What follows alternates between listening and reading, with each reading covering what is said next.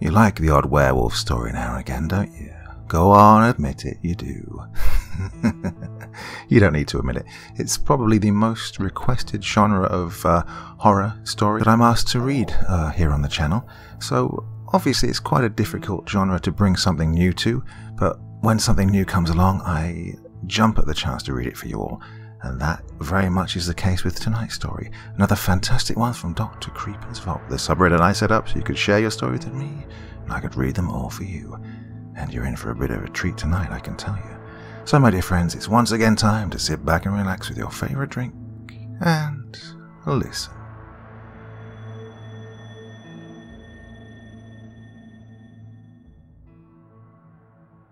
This story was related to me by a veteran of the Second World War.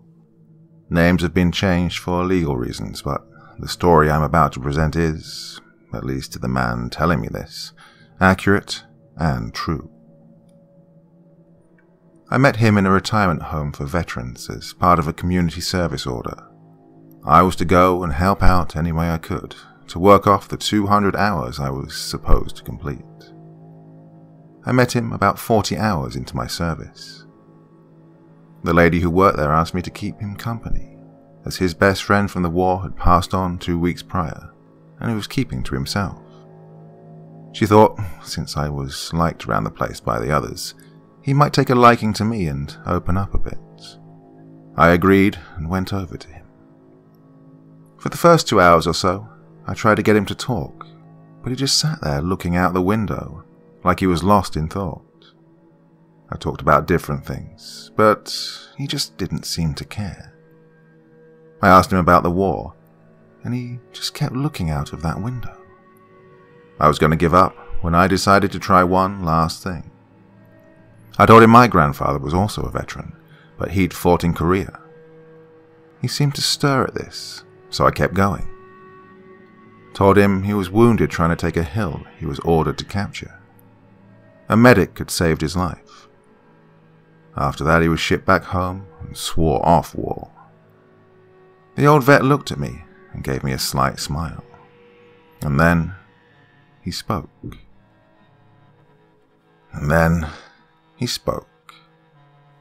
Your granddad was a smart man. I swore off war when I finally got home. But I'm gonna let you in on something. You can swear off war, but you never really let it go. He then talked all the time after that. He told me of those days back then and how much time had changed. He talked about women he'd loved and lost, the struggles and benefits of a post-war life, what it was like during the Cold War, and so on. One thing I noticed was his reluctance to talk about the war itself that he'd fought in. I mentioned it a couple of times, but he always said, maybe one day.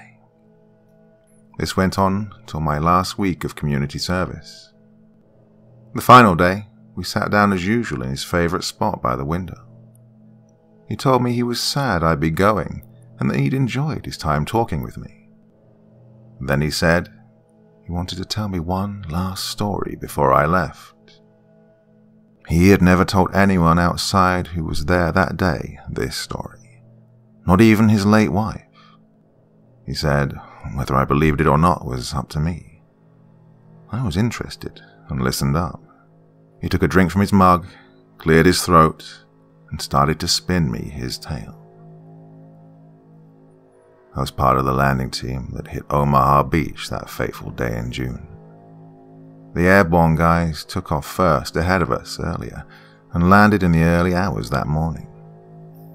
The ship ride over was tense. Feelings all around were of fear and anxiousness, but we were a proud bunch, and we weren't going to let something like death get in our way. At least, that's what we told ourselves. That morning, the first wave of men hit the beach. It was an intense situation. I was part of the third wave that assaulted the beach, and by then, we were starting to gain a foothold and start to move our way into the bluffs themselves. The fighting had been raging on for a few hours by that point. I made my way to the other troops at the sand wall that separated us from them. We eventually broke through and took the bluffs, Then were ordered inland to make a perimeter to repel any counterattack that Krauts might throw at us to retake the buffs. Half the day in, and we'd established a beachhead. I was lucky to survive that day. It was also my first time killing another human being. Wouldn't be my last. I stayed on that beach for the next week. During that time I was sent on small patrols to make sure Fritz wasn't sneaking up on us. On the 14th day, I was summoned by a captain to be part of a 9-man team to go check out an abandoned cemetery reported to have enemy activity. Locals that were fleeing the area had reported seeing a small German squad holed up at the cemetery about 9 miles west of our beachhead. The cemetery was just that, a cemetery out in the middle of nowhere. There was no sounding village within miles of that cemetery. The captain's orders were to go and clear out that squad. He then assembled a team.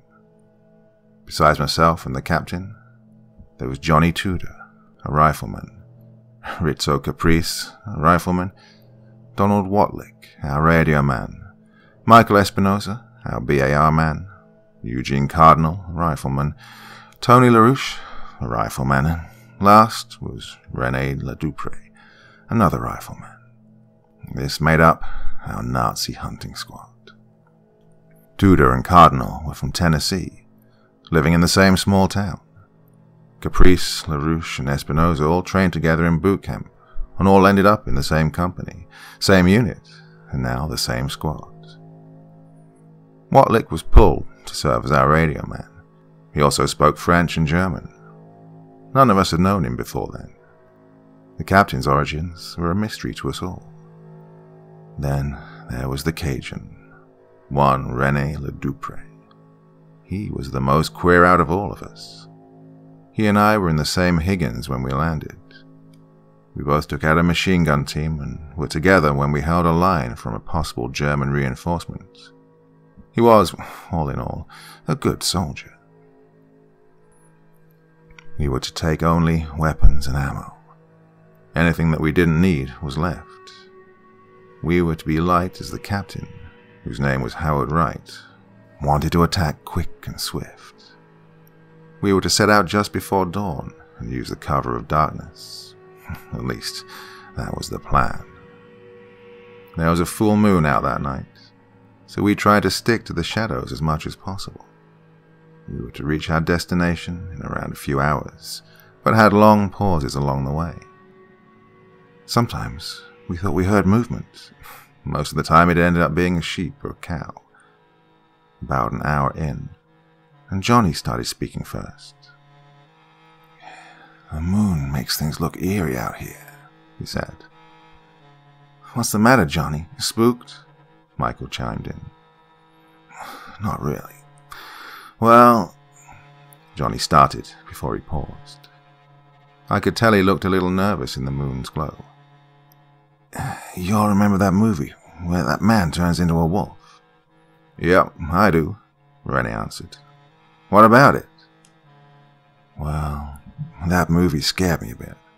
I was 16 when I saw it, and it stuck with me. When the moon's full, I get spooked a bit." Everyone but the captain laughed at that. "So, let me get this straight," I said. "You have no fear of a man with a rifle trying to kill you, but you have a fear of this made-up movie monster?" "No, that's not it," Johnny said in reply. "I don't want to die. Hell, dying out here scares me greatly. It's just, you know, that movie spooked me, that's all." "That monster isn't made up," René said. "It's a real thing, at least where I'm from." An awkward silence fell on us. "What do you mean?" Johnny finally said. "My mama used to tell us stories about them growing up," René replied. "She used to tell us not to wander too far in the woods or near the swamps, or the loup-garou would get us." "What's a loup-garou?" Johnny asked. It's the Creole word for werewolf. It's a man that can transform into a wolf. A wolf man, if you will, Mama used to tell us about her encounters with a few growing up herself. It's not like in the movies. They don't just turn because of the full moon, though it does influence them a lot more to come during that time. No, Mama said they can turn whenever. Those that are more attuned to it can control when and where they become one, but it can also trigger during extreme distress. Like, what kind of distress? I butted in, completely drawn into Renee's story. Well, Mama said one time when she was a young woman, she was coming back home from her cousin, who lived on the same street as her. As she was crossing the road near where it turns down her lonely dirt road, she heard a couple of men arguing. The sun hadn't gone down all the way, and she said it was still bright enough to see. Said she saw the two men yelling about something, and one of them pulled out a knife. The other man started to run from him, yelling not to do it. The man with the knife proceeded to chase him. He tackled the man not too far away and proceeded to stab him. The man fell, writhing in pain. The other man started to walk away from him, and all of a sudden, the man on the ground started turning into this beast. The other man ran into the surrounding woods as the beast man got up and sniffed the air. It howled something fierce before turning to look at Mama, and then it ran into the woods in chase of the man. Bullshit, chimed in Tony. That's a lie if ever I heard one. Mama don't lie, Renee said in defense. She has never lied to us. Besides, if you lived where I do, you'd be inclined to start believing in some of the things that go on out there. They got the voodoo out there. Witchcraft, vampires, ghosts, and things that'll give you the heebie-jeebies. Quiet, the captain ordered. Keep your eyes peeled. We walked on in silence until we reached the outer perimeter of the cemetery. In the moonlight, we could see the old chapel-like structure. There were no lights on or any sound coming from the cemetery. Headstones lined the way up. Motioning us to take a defensive position, we found points of fire and waited. Captain wanted to see if the enemy was still around. After about 20 minutes of listening and watching, the captain decided to send someone up to check it out. I was volunteered. I was already on the side of the road the cemetery was on, and quickly made my way to the first headstone. Peeking over, I saw rows of gravestones and not much else. Slowly, I made my way through the forest of stones, keeping a desperate ear out for sounds of anything. After a bit, I was close enough to the church house to notice nothing was there. As I crossed the open field towards the church house, I noticed one of the graves had been dug up. A big hole was where there should have been dirt. I kept on moving till I reached the church. From what I could see in the moonlight, it was small. There was the wide open door leading in. On either side of the door were windows. Peeking in, I saw moonlight coming in. There was a hole in the roof. Besides a few broken chairs and debris from the roof, the church was completely empty. The back of the church had a single window at the center. I could tell the window still had glass. Checking around the church, I noticed nothing else. On the other side was a forest. I went back a ways and motioned to the others that it was safe. I waited by the first set of headstones as the others came up. Everyone came rushing up to the church house as the captain asked for a report. Several of the boys were looking inside the church, while the others were looking out into the cemetery. Renee walked over to the dug-up grave and started to kick some dirt in. "What happened here?" he said.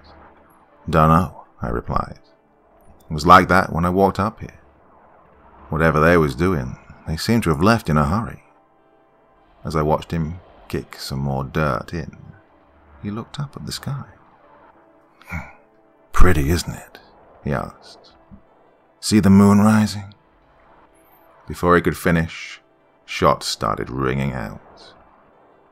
I saw Rene get hit twice and fall into the open grave. We all took cover and started shooting back. Muzzle flash was coming from the tree line. We started hearing German voices, and the captain quickly started issuing orders. A grenade went off somewhere, and we all took cover. Captain orders us into the church house to take up defensive positions. As we all ran inside, the Germans were yelling out something, and the muzzle flash started to get closer to us. Bullets and broken glass were raining down on us.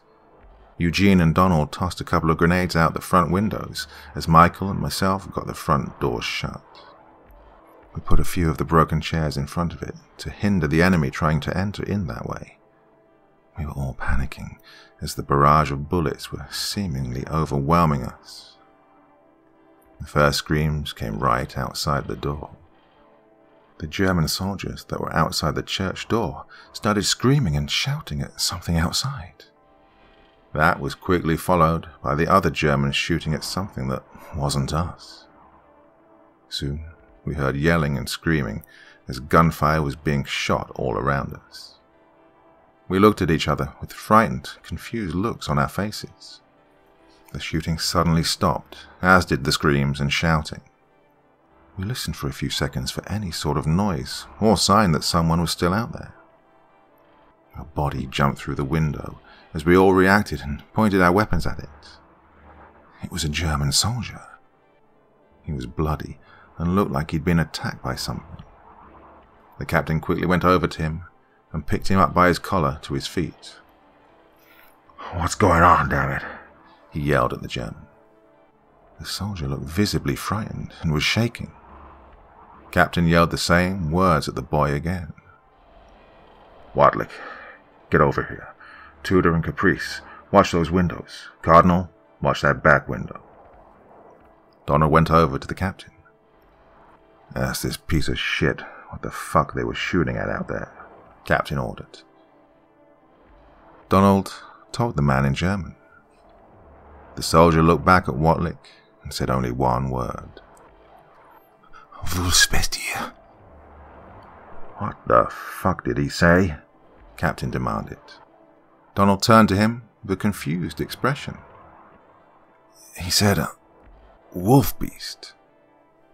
"Wolf beast?" Captain said in a confused tone. "Fuck," Johnny exclaimed.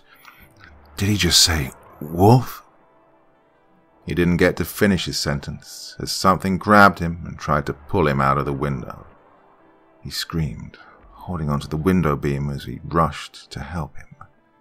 Something had a hold of Johnny's legs as we tried to pull him back in. He was begging us not to let him go, as his grip was slowly being pulled away from the beam. I went to the side of the window and stuck my rifle out. Something grabbed a hold of it, trying to pull it out. I reached for my pistol and fired blindly outside.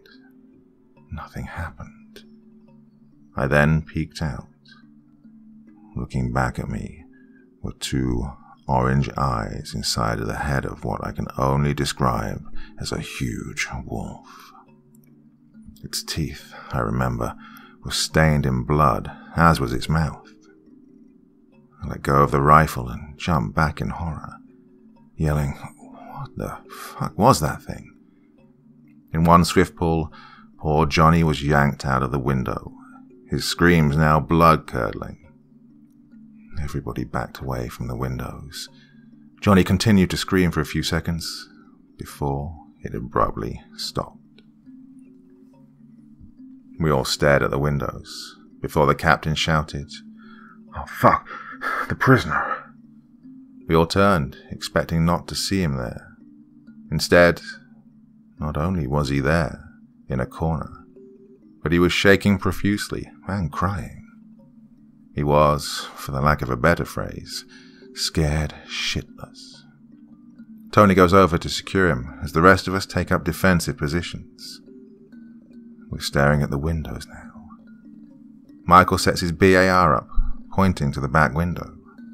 Myself and Eugene each have our rifles pointed at the front window. Donald has his pointed at the door. Rizzo and the captain are at the center of the room. "Wadlick, where's the radio?" Captain calls out. "Sorry, sir. I dropped it during the gunfight outside," he said. "Oh, son of a bitch, Wadlick. Do you know where?" "Not far from the door here, sir," he replied. We all tensed up, as we knew what was coming next. "Someone has to go out there and get it," Captain said. Audible fucks were said as we didn't want to venture outside of the church. As it turned out, we didn't have to. The radio came flying through the window, destroyed. A loud howl rang out. The thing bashed into the door that we'd reinforced with debris from the church. Donald backed up a bit more before firing a couple of shots through the door. We heard it run around the church. Michael started firing a few rounds while cursing. Eugene and I started firing as it ran past the windows. It again bashed into the door.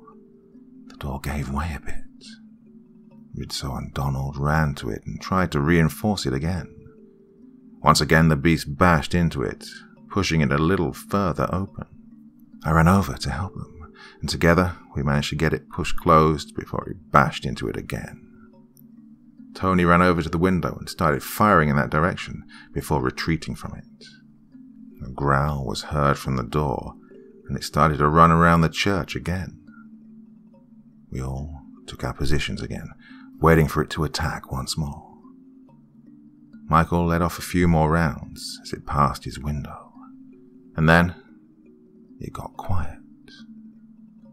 It didn't last long, but during that very brief moment, I was really on edge. The tension was so thick you could cut it with a knife. Johnny's body came flying in through the window. He landed a couple of feet from me.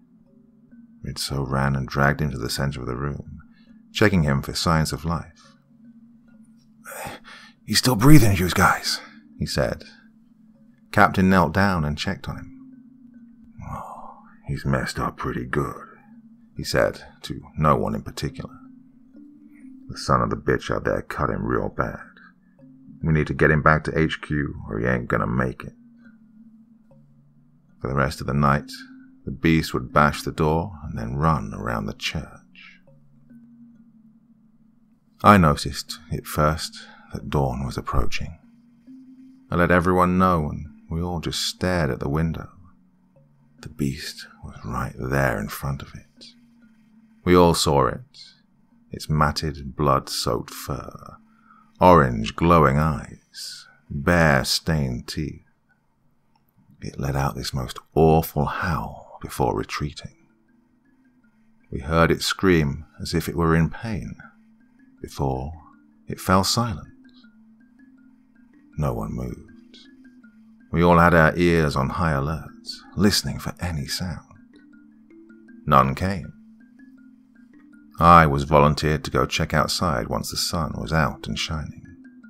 I did it hesitantly. Rizzo and Tony removed the debris from the door as Eugene secured the prisoner. Once the debris was removed, I gave the signal to open the door. As soon as it opened, I ran out, not knowing what to expect. What I saw was sure not what I'd expected. Blood, guts, and body parts scattered the front of the church as well as the cemetery. It was the kind of carnage that I'd only previously seen on the beach. That thing tore apart every German soldier out there that night. As I was comprehending what it was I was looking at, I heard the rumbling of a tank approaching. I ran back into the church and let the captain know. We all took up defensive positions, not knowing if they were friendly or the enemy.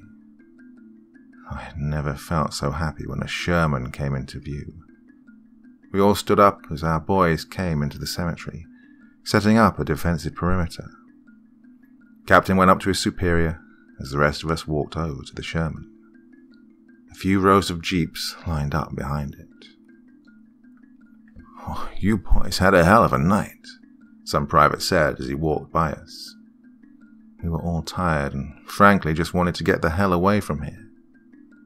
Johnny was carried out on a stretcher onto one of the jeeps. The prisoner was brought out as well.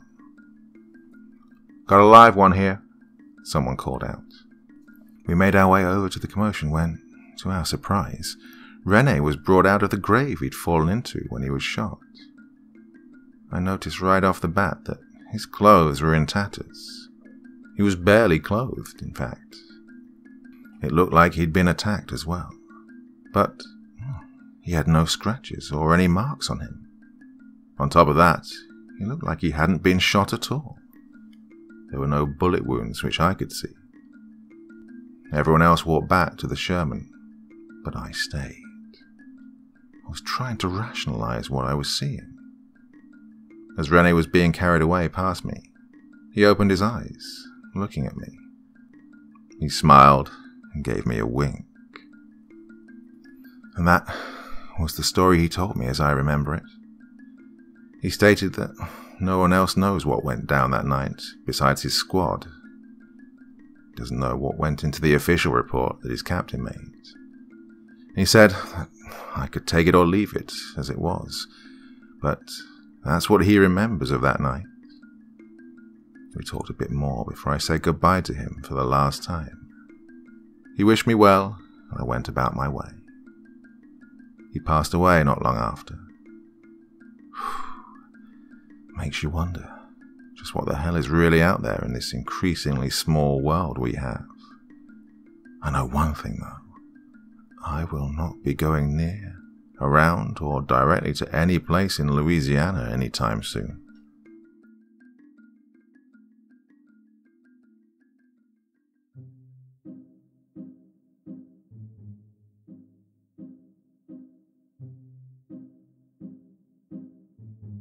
So I always like it when there's a bit of World War II in the mix as well. And, well, that was quite an interesting take on the werewolf genre, wasn't it? Yeah, none of his friends suspected it was him, and he even told them he knew all about werewolves. Well, that's it for me for this evening. I'm still in England, but I'm heading back to Istanbul soon. So, got plenty of background footage of my hometown. I hope you like to have a little look around. I've got quite a few interesting scenes to share with you over the next few weeks. And then, well, who knows what. But one thing I can tell you is that I will be back again on Friday with another fantastic story for you all. You're going to join me, aren't you? Yes, of course you will. But until then, sweet dreams and bye-bye.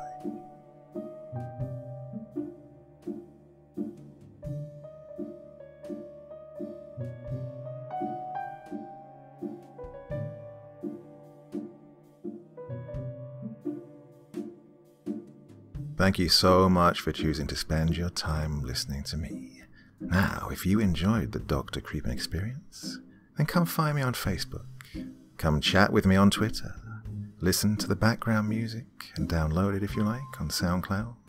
Drop by the store, pick up a t-shirt. And, importantly, if you've got a story you'd like me to read, send it to Dr. Creepen's Vault, the subreddit I set up so that I could read your stories. Now, looking forward to seeing you all again real soon. So, come check me out, okay?